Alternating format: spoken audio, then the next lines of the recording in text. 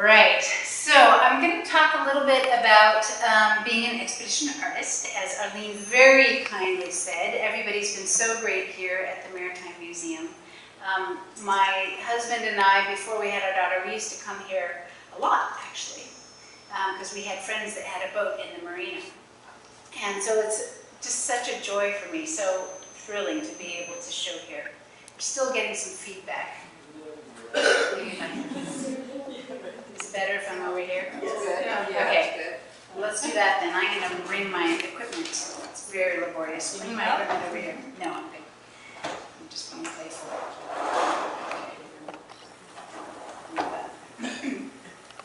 So, so I'm going to talk a bit about being an expedition artist. I'm going to talk about, primarily about my most recent expedition, which was to the Arctic. And the first two, I've been on 3 international sailing expeditions. The first 2 I'm going to cover sort of reasonably briefly, but since my mind was completely warped by the Arctic, I'm going to spend the most time on that. But I'm happy to give you all information about, like I said. All right, so my work, as you can see, hopefully you've had... the projector just a little bit. You bumped the projector. I bumped the projector. Shocking. How's that? Perfect. We aim for perfection. We do, actually. Hopefully you've had a chance to look at the show. I do, as Arlene very kindly said, my work is sometimes extremely accurate and realistic and faithful to the real world. And sometimes it is more abstract, like some of these. So for example, I painted the official portrait of General Sir Peter de la Billière that hangs in the Naval and Military Club in St. James in central London. He led the, how's my audio? It seems like it's going in and out. Okay. He led the British forces in the First Gulf War. He also led the British forces in the Falklands. And he was also the head of the SAS. So it's that kind of super precision, which I do.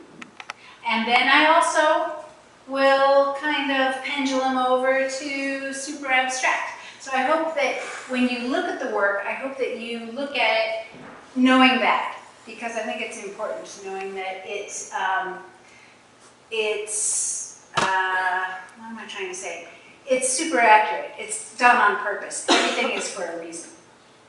It's formal, so people would describe it, people in the art world would describe it as formal, so it's about the lines, it's about the shapes, it's about the colors, and it's about the textures. In other words, it's not a narrative, right? It's not biblical. It's not purely abstract. It's not any of these other sort of genres. So people, when they talk about it, they tend to talk about it as being formal. In other words, it's not like tuxedo formal. It's like shapes, like forms formal. Normally, on expeditions, this is the kind of work that I would produce, or as you have seen in this exhibition, the kind of work that I would produce. So I'll take relatively normal scenes of water and abstract them. Because what I want at the end of the day, what I really want is for everybody to look at water closer. Now you probably all do that because you live here and you have an affinity with water. Many of you are sailors, but not everybody is. So that's my goal in life, is to get people to really look. Now let's talk about the expeditions. The first expedition was the Borobudur ship expedition. Now this is the Borobudur ship, named after the Borobudur Temple in central Java. And the Borobudur Temple, have any of you been there? Yes! You get 10 points. That is the largest monument in the southern hemisphere, and it is also the largest stupa temple in the world. The stupa temples are the ones with the heads. And in the middle, because it's stages of enlightenment, right? So in the middle is ordinary life, whatever that means. And there are these 4 stone relief carvings of this wacky boat. It has a hull, and it has galleries on either side, and then it has outriggers on either side, so double outriggers.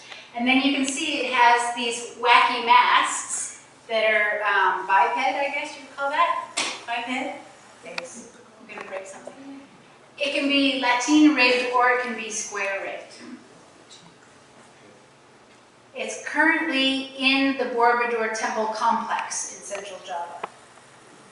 And now the expedition, why did we build this boat?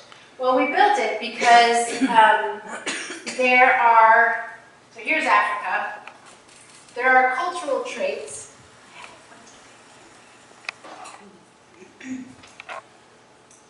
There are cultural traits. Can you even see that? It's not where I was it. Okay, never mind. There are cultural traits shared between West Africa and Indonesia. So how in the heck did that happen? We know that the Indonesians settled northern Madagascar. That's been proven. But how did all that cultural stuff like bananas and other yarrow and other really important cultural things get over there? It could be that they came here and then they told 2 friends and they told 2 friends and they told 2 friends and they told 2 friends and they told... Or it could be that they sailed around the Cape. As you know, some of the most treacherous waters in the world. So we set out to prove that a ship of that design from the 8th century, did I forget to mention that? The 8th century could have made that voyage. So we did that in 2003, 2004. It was built near Bali, which is east of Java. This is the island of Java. You're going to get a little bit of geography, a little bit of history, a little bit of culture, hopefully some jokes, a little bit of everything.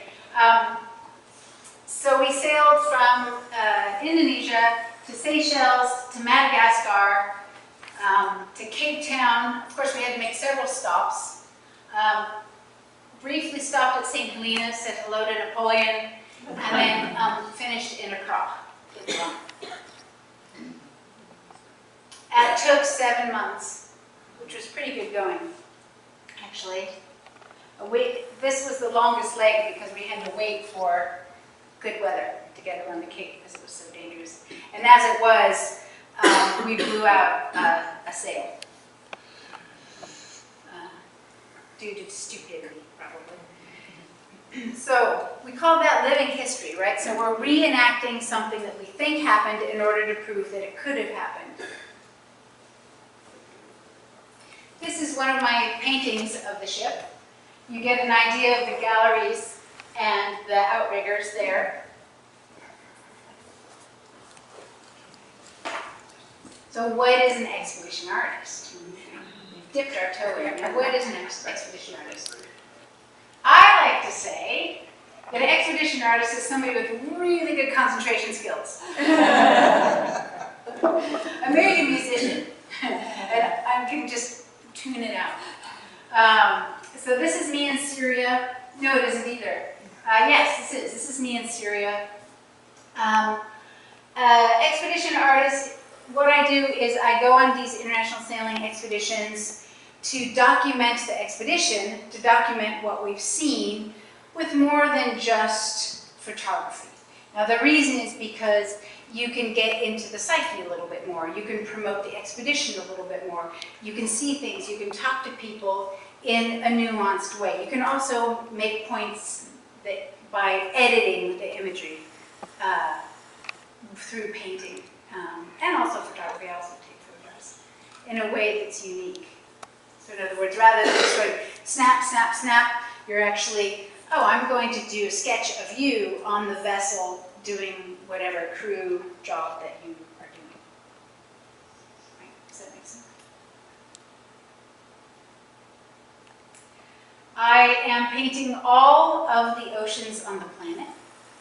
I have one more to go, which is the Southern Ocean, the Antarctic. And I hope to be the first person to have ever done this. I've got a couple of grants out there. I've got to get to the Antarctic. How many of you have been to the Antarctic? It's ridiculously expensive. Yeah. Oh, brother. Because it's hard. All right, so that's the first expedition. That's the Borobudur Ship Expedition, 8th century Indonesian vessel. I should mention that it was approved by UNESCO, the Indonesian Ministry of Culture also, and one of the super coolest things from this expedition is that because of the expedition, Indonesians started teaching about it in their schools. Like so many countries in the world, they are super interested in the future and becoming more modern and less interested in their own history. So that is pretty magical that happened. Next expedition actually goes back in time. This is Phoenicia. Phoenicia sailed, Borobudur sailed 16,000 miles. Phoenicia sailed 20,000 miles and took 2 years, actually 2 years and 2 months to circumnavigate Africa.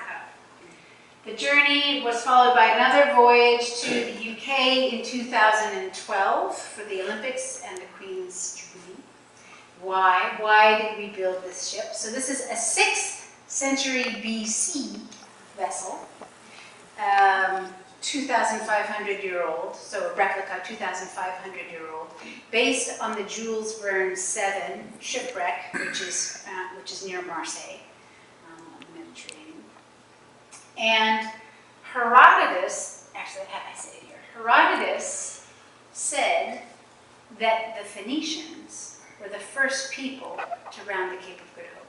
And he said this about 100 years after they did it, which is pretty recent, if you were pretty close to the time that they would have done it. The Europeans said it was probably Vasco da Gama or some other Portuguese explorer 2,000 years later. So that's a significant discrepancy.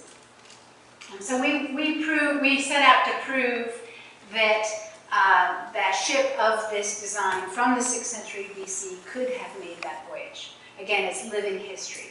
It was conceived by Philip Beale. Both of the expeditions, these 2 expeditions, were conceived by Philip Beale.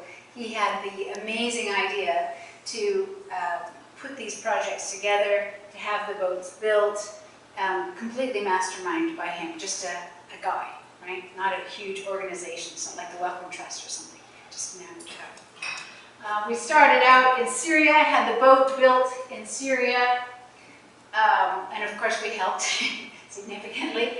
Then sailed to Port Said, Port Sudan, Yemen, Aden, Oman, Comoros Islands, Mozambique, a couple of different places in South Africa, visited some places that we had visited previously with the Borobudur ship expedition. St. Helena, the Azores, so going almost all the way to North America, Gibraltar, and then back into Gibraltar, Tunisia, Malta, Lebanon, and then finally back to Syria. As expedition artist, what I would do is I would go on a leg, fly back home, work up the work in my studio, come back, go on another leg, go back to my studio, and so forth. Any questions so far? Yes? Did you take photographs to take back with you? I took, wonderful segue. Yes, I took a lot of photographs. I also made a lot of sketches. I brought four sketchbooks here for you. If you could just keep my silly little bits of paper in here, I'll pass these around. These are, that one is from the Phoenicia. This is one of my everyday sketchbooks with all kinds of stuff. How many crew? There are about 12. Skeleton crew, when we sailed Phoenicia to London, was about 6, I think. And you're saying we built the ship, so you were part of the creation of these things? Yeah, so Philip Beale hired a shipwright in each case, and also a ship designer, whose name will come to me in just a second, who was an expert actually in tall ships. He lives in Australia. And so they built them, but it's all hands on deck. So we're sewing and we're, mashing pine resin in between planks, and we're, doing lots of stuff. So that's why I say we, because there's a lot of sweat. Why Syria? Oh, well, they still have the boat building tradition. It's in the Mediterranean. Yeah, it's built by hand. It's in the Mediterranean. That's where the Phoenicians were, It makes perfect sense. Because a lot of the other areas where the Phoenicians were no longer have that boat building tradition. Yes? Tell us a little bit about your route. It's not particularly a safe route these days in the years that you sailed there. Did you have somebody along with you for protection? That's an excellent, excellent question. So you're right. There were certain segments, for example, around Somalia, where there are a lot of pirates, and there were no American passports allowed in that section. The ship also had, I forget the technical term for it, but it's a directional, oral directional, like blaster thing. So, in other words, it blasts sound at somebody very far away. So there were no guns on board, nothing like that. But what we could do, or what the captain could do, is actually direct this sound, and it would hurt a lot. The bad guys, or the ships that were getting too close, that weren't responding to radio communication. Yeah. How did you power this boat? Because I imagine that the Phoenicians had manpower. They had rowers, slaves doing it. So what did you do? Yeah, they did. They did have slaves, we think. Right? We scientists think. We made the oars, but we didn't have any slaves, which is good for me, because I probably definitely would have been one of them. We used sail power. We use sail power mainly for some of the smaller marinas and areas like that. We had a small motor for moving it around. Yeah. Did you have electricity? We did. Yeah, we did. Yeah. Yeah. What was the dimensions of the ship? Oh, good question. They were both about 18, 19 meters, so about 65 feet. So here's the Phoenicia being built in Syria. It was built using Aleppo pine, 8,000 olive wood tenons, and 16,000 pegs, and iron nails, according to the Jules Verne 7. So the way that would work is you would have your planks like this, and then you would have your tenons going through, so kind of like biscuit joining, right? You would have the tenon going through that one and through that one, same one, and then you'd have a peg there and a peg there. Does that make sense? I can draw it.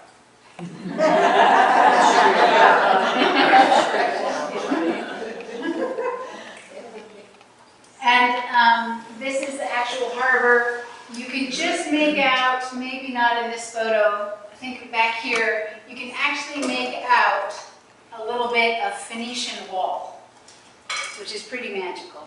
There's still some remnants of the Phoenicians. This is what I take with me. So actually this is one of the sketchbooks that I've passed around. Actually these are two of the sketchbooks that I've passed around. I take a very simple kit. Abby's taken a class of mine, so she knows it's the same Tupperware and the same basic colors that I take. The coffee was extra. Very, very nice people would come out when I'd go out at sort of 5 or 6 in the morning and start painting. And people were so, so kind. I think they felt sorry for the weirdo out there sketching, and would bring me the most gorgeous cups of coffee. And that's it. That's all I take. Apart from canvas, which I would have, somewhere else. All acrylic? All paint, all oil paint. Yeah, all oil paint. I occasionally teach a workshop on how to paint oils for expeditions. You don't have to have all the chemicals and all the stuff. There's actually a pretty easy way. And the sketches in those books are oil paint as well, by the way. All right, a little bit about life on board. Cleaning and laundry. So it was pretty basic. This is Dirman, who was our carpenter. He was actually Indonesian from the first expedition, but he was so amazing that we had him come back on the second expedition. And so what we would do is we would have 2 buckets. We'd have 1 bucket of salt water, and then we'd have another bucket of non-salt water, well actually with also salt water, but with a little bit of the British equivalent to pine salt in there. So we put our dishes in there, we rinse them in the salt water, put the salt water over the side, and then rinse them in the pine salt water. So what that meant is that all of our food tasted a little bit salty and a little bit of pine salt. Which is kind of nice. They should serve it in restaurants. And this is the head. So you climb over the side of the ship, over that little flappy thing. There was canvas to put over you if you wanted. Half of the crew were Western and half of the crew were from Indonesia, so there was certainly a lot of respect for the females. Now, I must say that only comes up to here,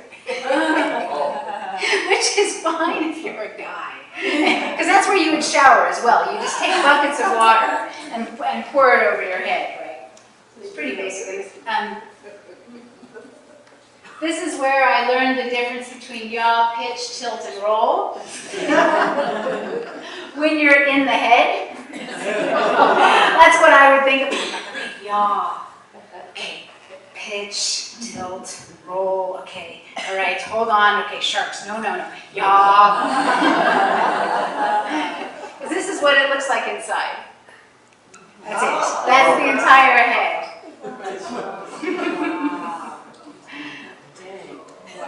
That's the Phoenicia ship expedition. How many women were on the ship? On the Phoenicia, there were 2 or 3, including myself. And was that part of the And I always romantic reproduction of what the...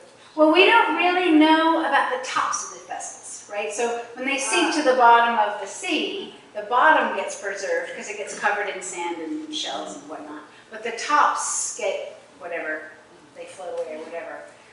So I don't think anybody really knows what the tops were like. Now on to something that's slightly different. The Arctic. So I went to the Arctic as part of my goal to paint all of the oceans on the planet. Now this was very different. This was not a historical recreation. This was artist residency, or I should say a residency, involving artists and scientists and 1 architect. And the idea was to throw a bunch of artists and a bunch of scientists together on a vessel in the Arctic so that they could talk about climatic conditions and climate change and whatever other pithy things they might get up to. Yes? Was part of your goal to research, if I have it correctly, wasn't there a great big glacier that broke off that's the size of Rhode Island, or do I have it wrong? That's in the Antarctic. Yes, and actually the British are going to be sending out an expeditionary crew to study that in 2018. But yes, absolutely. Yeah, so we sailed to, well, we flew to Svalbard. I'll show you where that is in a second. North of Norway. And we sailed up the west coast. We sailed nearly to 80 degrees north, which is where the polar ice cap sits. So we got just about to where that polar ice cap sits. Just below, which is just below the permanent ice that covers the North Pole, or permanent, whatever that means anyway, thanks. And I was there in October. October is the absolute best time because it's right before all the ice and snows have started to form again, so you can get the furthest north. It's also the most exciting, I think, from a light perspective. Yeah? Now, how big was this ship? And is this what you'd call a tall ship because of the 3 masts? Well, somebody else here would know better than I. It's technically a 3-masted barkentine, so I don't think it would be considered a tall ship. Or how big? This is giant and super modern by comparison. It's 95 feet long, Oh, wow. which to me it was like a Rolls Royce. Some of the other people, they're like, oh, we can't flush the toilet or whatever. It's like, there's a toilet! What are you complaining about? You don't have to go on the ice.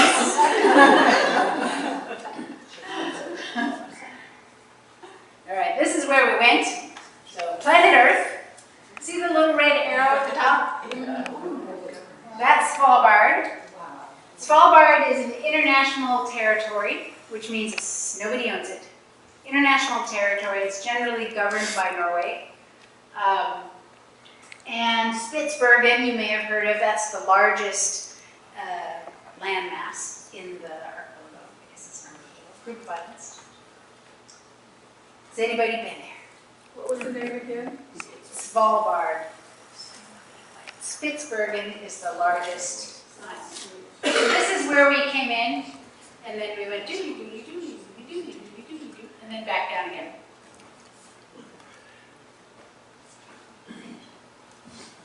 Did you see any northern lights when you were there? Yeah. So a little bit about what we saw. Normally, I take this, like I said, kind of ordinary thing, water. We've all seen water. And I abstract it. But I got here and everything was already abstracted. I had a really hard, I'll be honest with you, I had a really, really hard time. It was, conceptually, artistically, a really, really hard time. So I spent a long time when I got back working on my photographs because I just couldn't, and I even wrote a couple of essays that were published in various magazines about what do I do with this landscape. So that's one version. This is another version. This is the land. This is me hiking around. It's amazing and abstract. Or sometimes it'll look like this. The ice would change every hour or so. So we would be on land every day. We'd try to go to a couple of different places on land every day, and then we would be on the ship in between, which is when I would be vigorously working. Yeah? Laura, I can't tell the difference if this is photorealism or a photo. It's a photo. Okay, what about the previous one? Was that a photo? Photo. Okay. And then the previous one? Photo. Yeah, these are all photos. Great question though. So obviously you won't be able to see right now, but I have a painting back here, which is conceptually based on this, what I saw here. I call these ice pillows. I don't know. Somebody more knowledgeable than I will know the names of all the different ice forms. But every hour, you'd look around and it would look completely different. There'd be pancake ice, or there'd be big icebergs, or there would be these little ice pillows. And then there's the land. So that's a glacier. Now, do you see those 3 little black dots? Those are people. And those people, by regulation, are more than 200 or 300 meters away from that glacier. So that glacier is probably, I don't know, 300 feet tall, something like that. And it just goes on forever.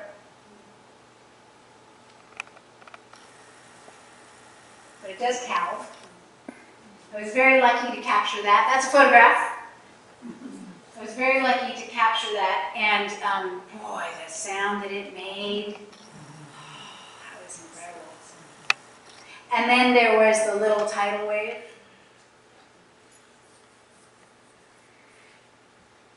also receding glaciers. So I can't tell, you know, I'm a tourist, right? I'm in these places, I'm having the time of my life. But I asked the captain and the crew, you know, what's different? And they said, 5 years ago, that wasn't there. And they said, 5 years ago, that island wasn't there. In other words, it had been covered by ice before. Probably hasn't been revealed, they told me, for 10,000 years.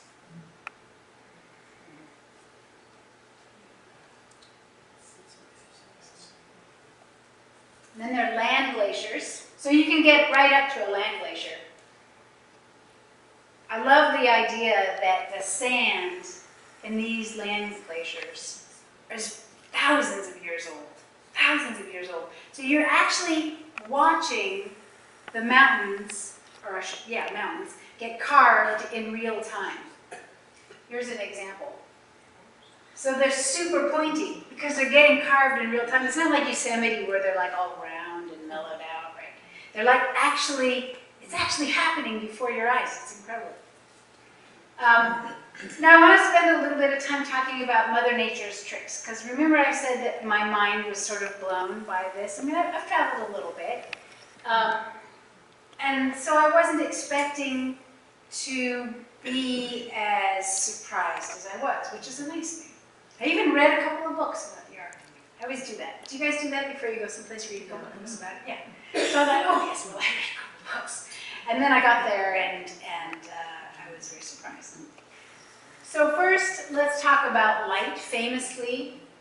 Mother Nature's tricks. So I think of us as being middle earthers, right? Because we sort of live in this little band. But but when you get up here or down here, it's completely different. So, for example, in October, the sun doesn't rise above the horizon starting around October 21st. That doesn't mean it's black. It just means that the sun doesn't rise above the horizon. So you just have this kind of glow. So in the beginning of October, it starts out like this.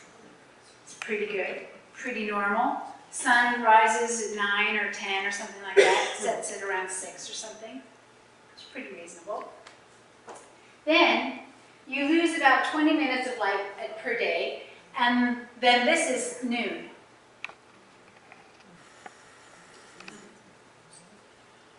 Then a few days later, this is noon. It just picks off the little peaks of the mountains, which I love. It's stunning. Until this is 11 a.m. This is sunrise. Which is really something, isn't it? This is in Longyearbyen. Longyearbyen was named after a guy named Longyear, an American named Longyear, who thought he would go to the Arctic and dig for coal and make his fortune. And so the town is named after him. This is Longyearbyen as well. That's the biggest city. It's about, I think it's about 1,600 people at its peak. So it's a pretty big town. Right, so then there's polar twilight. From November 14th to January 29th, there's no light at all. So you can bet your bottom dollar that January 29th or 30th, they have a big party. Actually, I'd love to overwinter there sometime. I think that would be fantastic. It would be really great. Mother Nature's tricks. So that was the sun. Now let's talk about the moon for a minute. You know, like I said, I thought I was all knowledgeable because I read a couple of books. I sort of failed to learn that the moon would be weird as well. Of course the moon would be weird, right? The sun is weird. Why wouldn't the moon be weird? I would get back, so we would go out during the day, we'd go on these hikes and do sketching and take photographs and set up different art projects and scientific things. And then we'd come back and look at all your stuff and sketch and this kind of thing. And I noticed that the moon was in every single one of my photos. And I couldn't figure out why. Like, why is the moon like, yeah, photobomb, right? So, turns out that when the sun disappears, the moon does this little oval thing.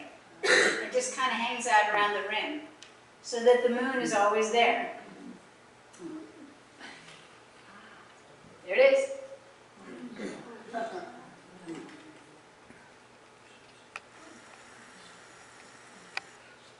Aurora Borealis. So actually, this photograph was taken with my phone because I just couldn't get my camera to take it. But so the Aurora Borealis, now who here can explain what it is? Oh, come on. Yes, thank you. The sun's energy is entering into the earth and it glows depending on what chemical it is. The electricity that it generates makes it glow like a neon light. Okay. All right. Yeah, it heats up. Good job, Mikey. Yeah, it heats up all those little electrons, right? All the gases interact with the electrons and they fire off. Something like that. Yeah.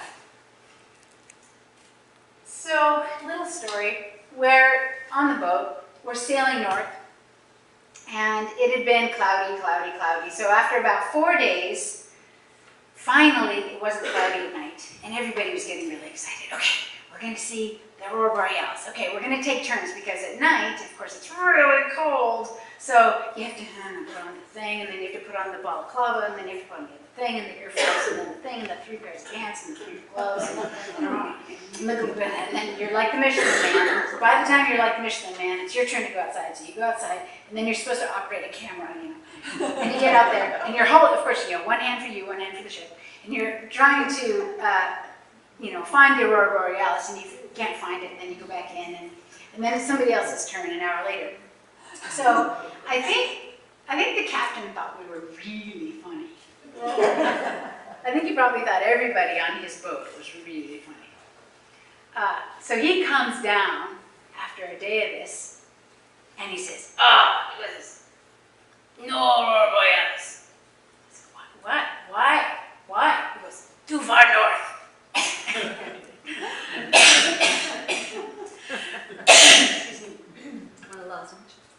I just can't do. I can't do captain's accents. So turns out that here's the Earth, and the Aurora Borealis is a ring, right? It's a ring. We know that, ring of fire or whatever.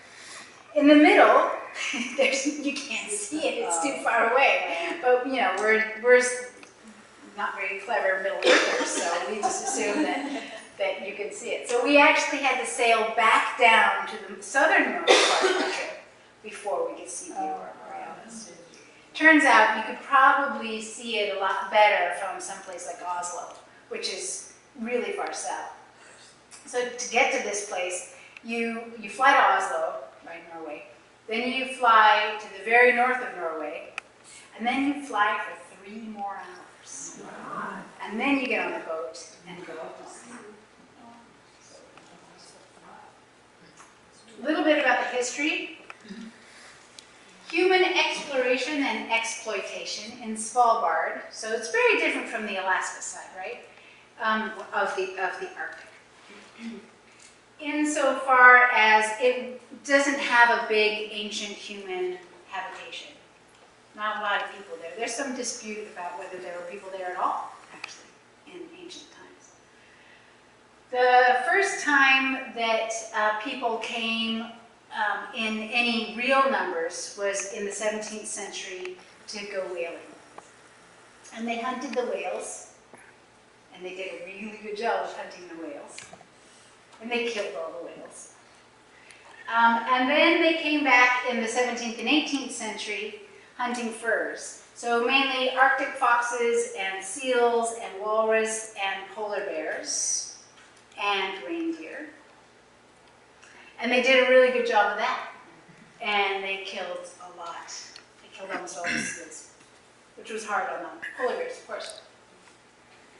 And then in the in the 20th century, Mr. Longyearbyen, he came over there in 1910, the year my grandfather was born, not that long ago. And he discovered that it was rich in coal. So they started mining coal. And that's when things really started to heat up for Longyearbyen, of course, but also for Spitsberg and Svalbard, because it was a success. Apparently, now I'm not a geologist, I don't know anything about this, but apparently the coal there is super flaky and brittle, so it can only use it for certain applications, and most of us here don't use that kind of coal.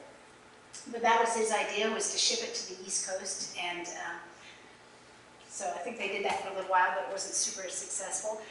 But other countries came in. So there were a couple of Russian towns that mined coal. There was a Norwegian town. I think there might even been a Swedish one, don't quote me on that. There were a couple of other towns, and each one of those towns, they were company towns, and so they would have their own currency. So you'd have, a Russian currency in one, or I guess, I don't know what it was in Longyearbyen, maybe it was American currency, I don't know. Then you would have Norwegian currency in another. So they're like little independent city-states, right? Until the late 20th or middle 20th century, that sort of dissolved a little bit. It's still like that now, but they all use Norwegian money because it's sort of regulated by that, even though they don't own it. Then, there's still a little bit of coal mining that happens, but not tons. Apparently there are just a couple of places on the planet that still use this kind of flaky coal.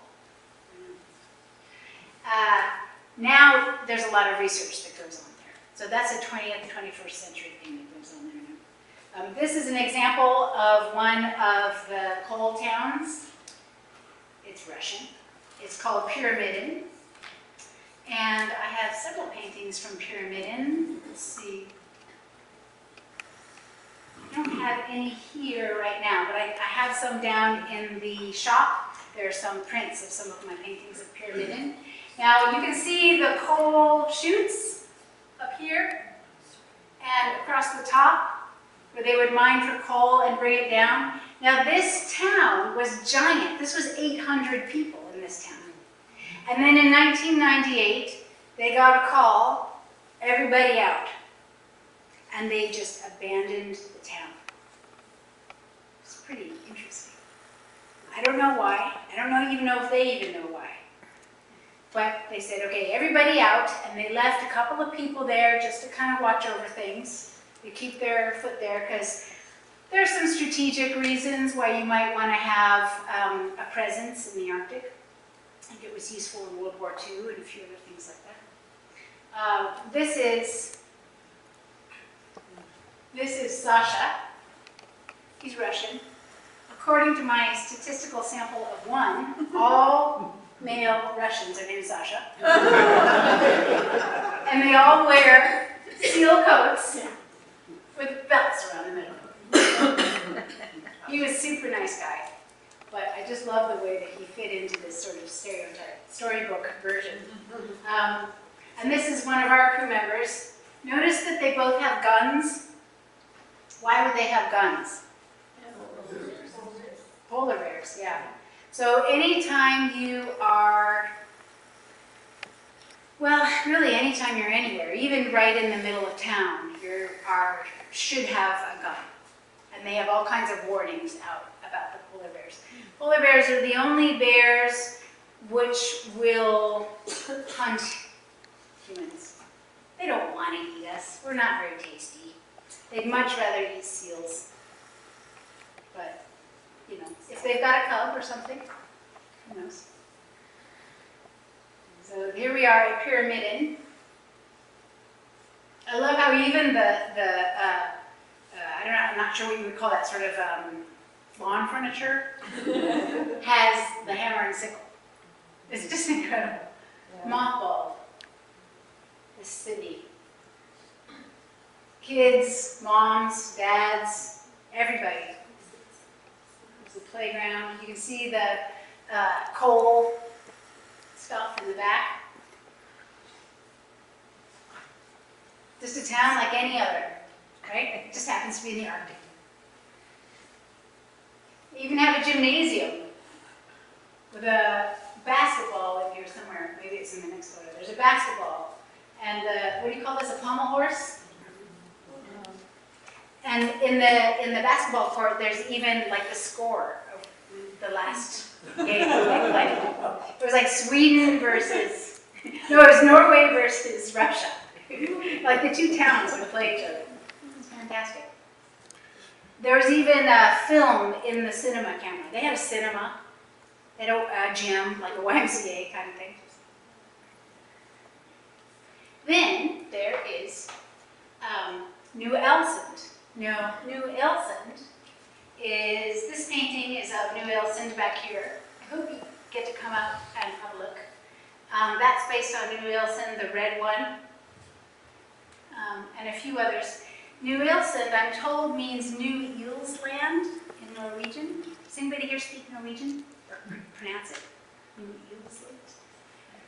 It is the northernmost non-military inhabited place on the planet. I saw sand. This is where a lot of the research happens for, like, what's the deal with the ozone, what's the deal with climate change, is there lead in the atmosphere, all that kind of stuff happens here. And lots of different countries have a research facility there. And they have their little flag out front.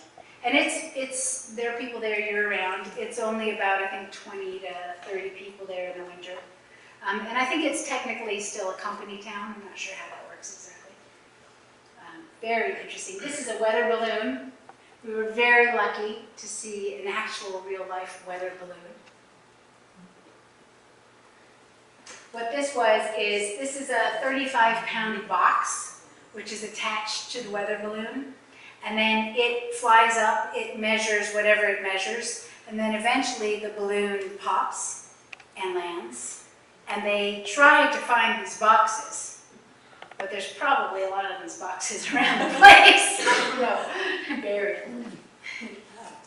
When aliens come, they're going to think we're really strange. Then there's the Global Seed Vault. You may have seen this in movies. It's popped up in a few movies. The Global Seed Vault is in Longyearbyen, and I asked to go there. I had heard about it for years with some of my environmental work. And so I asked our resident, this gal that was looking after us. Incidentally, this gal that was looking after us, Sarah, she was amazing. Do you know, she lives year-round in Longyearbyen, and do you know where she lives? In the campground. What? She is one tough cookie. I'm sorry. No creature comforts for her, man. And she had never heard of this place. So yeah, which is also kind of incredible. So anyway, we found it, and I knew this going in, but I just wanted to look at it, that no people are allowed in, because the whole idea is to take samples of all the different seeds from all the different plants in the world and put them in this underground vault in case there's some kind of a big catastrophe. So nobody's allowed in. So we drive as close as we can, and there's this big parking lot. But of course it's closed. And we're like, that's ironic. Nobody's allowed in, so why is there a parking lot? Anyway, city planning, I guess. Who knows? Well, how do they get the seeds in there, though? I mean, Well, there are doors. People, Yeah. if you have the right kind of badge, I'm sure you can go in. oh, right. So they're sterile suits. Yeah, I'm sure if they have some kind of a sterile suit with the little things that go over your feet, all that stuff. Have you ever worn one of those sterile suits? I got to wear one of those a couple times. Yeah, it's really funny. Boy, this is sterile. Right. Now a little bit about, so that was the humans. Now let's talk about nature's inhabitants. The original residents. This is one of my photographs. This is our ship, which incidentally is called the Antigua. there were walruses, birds, polar bears, Arctic foxes, reindeers, and of course Santa.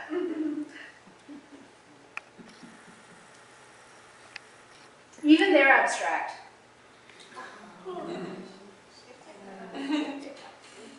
Despite the fact that they're like 2,000 pounds, they're really sweet.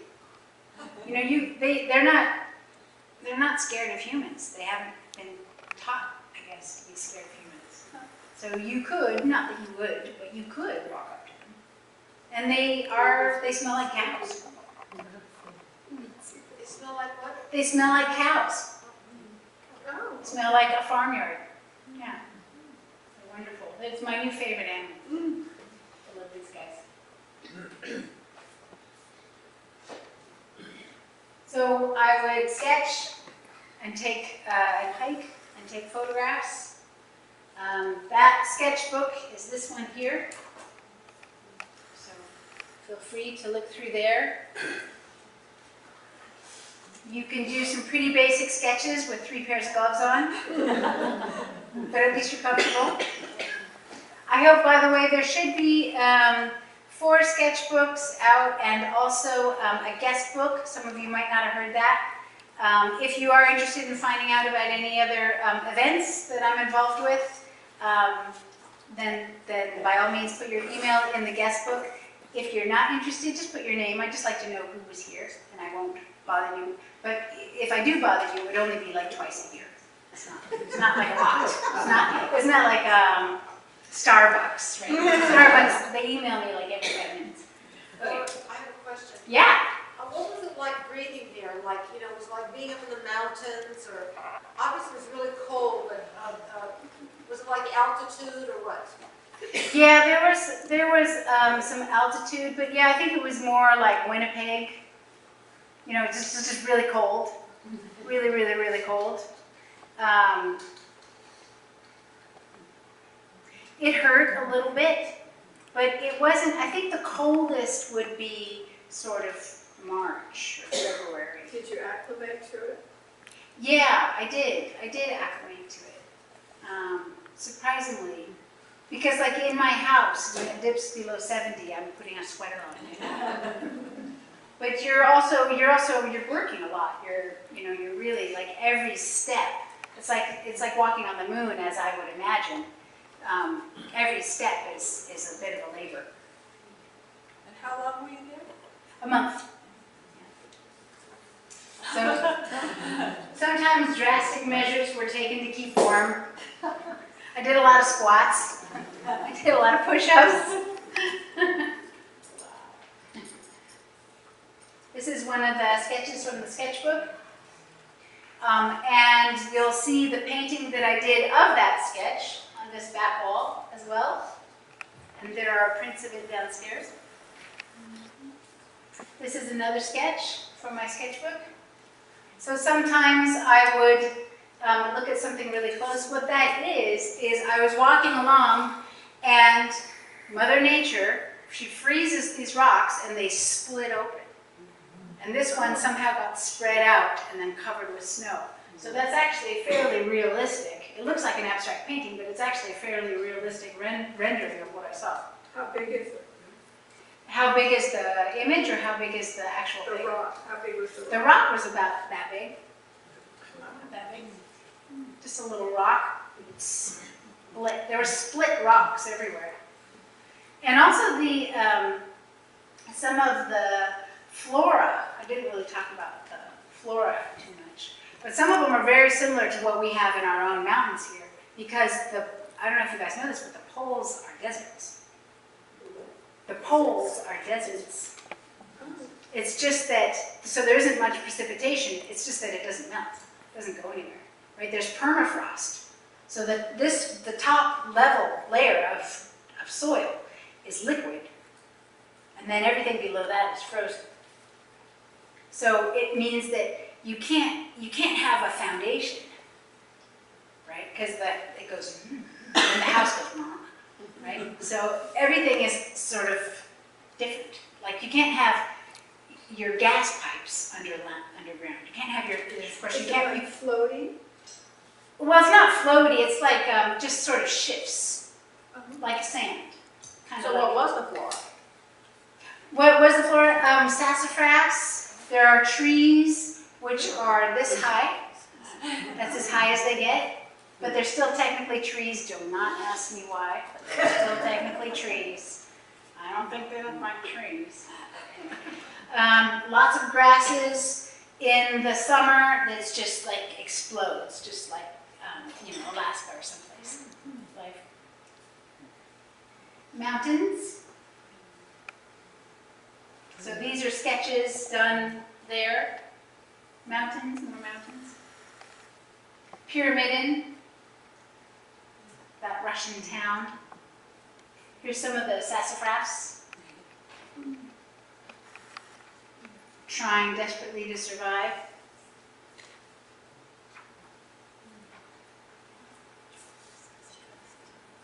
More abstract landscape. This is a photograph. So finding my voice in that. This is the kind of thing I normally create, right? So that is to compare. This painting is here in this room, and this is Mozambique. Right? So it's very much inspired by what I saw. It's actually a police boat up on stilts, a reflection of a police boat up on stilts in this, I wouldn't call it a marina because there were no pleasure boat. It was just trawlers and stuff. So it was very oily. But it's very much inspired by the clothing that the ladies wore, I saw. Are your colors usually pretty true to what they were, or do you just do your own imagination with the colors? Like the gold I'm seeing in this Arctic, that patch of gold and otherwise white snow and blue water. Yeah, that's an excellent question. There's no usually. You're right, that gold is from my head. And your hat? My head. Oh, your head? That's very much from my head, Oh, okay. yes. That gold's from my head. Okay. But this image of the Brooklyn Bridge is fairly faithful, actually. Is it? It Okay. is. And then that real brightly colored one that has like That this one. Yeah, it's actually fairly faithful, Yeah. Really? but with a little bit of fabric ideas going in from Mozambique. Yeah. All right, we're just wrapping up here. This is from the Phoenicia. So this is a painting in Syria. This is a reflection of the sail.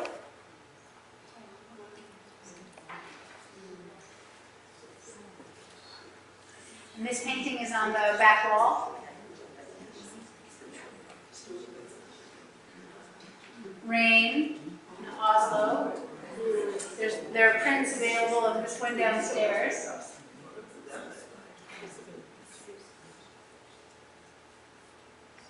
Another painting.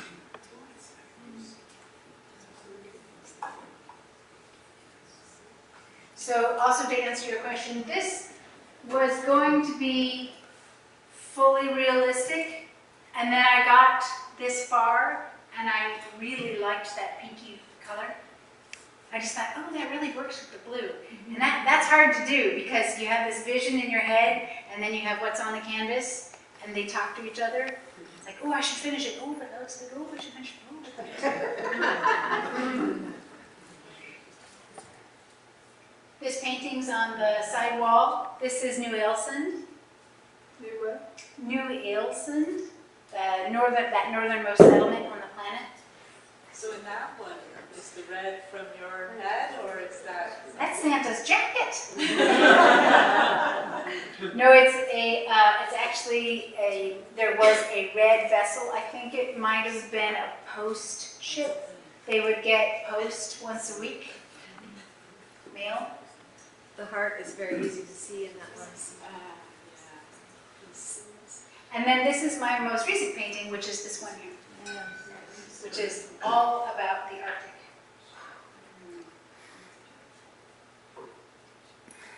I have a lot more stories.